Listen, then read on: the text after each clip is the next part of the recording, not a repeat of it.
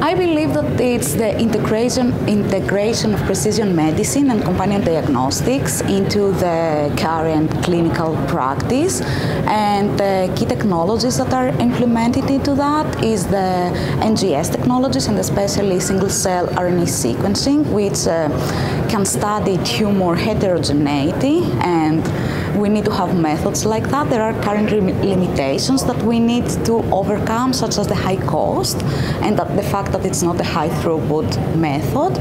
But research institutions and companies are working towards this direction.